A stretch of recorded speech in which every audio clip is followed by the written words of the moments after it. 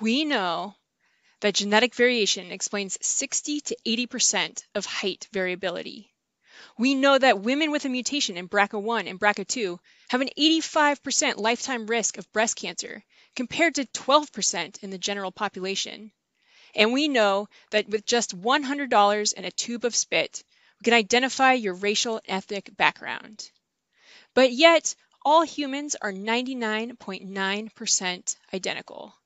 Join us at the Summer Institutes of Statistical Genetics, Module 10, Genetic Epidemiology, to learn how to conduct and interpret simple genetic association analyses, to learn how to interpret common plots used to present genetic epidemiology results and to describe their rationale, to learn about population genetic patterns and how to account for them in genetic epidemiology studies, to learn best practices for reproducible genetic epidemiology research, and to learn the ethical and public policy implications of genetic epidemiology results.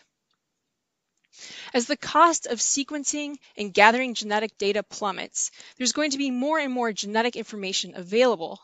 And what we want to do is help you understand how to use that genetic variation to help explain variability in human outcomes. Your instructors will be Alison Fohner, who is an assistant professor of epidemiology at the University of Washington. Her research focuses on integrating genomics and electronic health record data to understand variability in medication response. And your other instructor will be Sara Lindstroem, assistant professor of epidemiology, also at the University of Washington.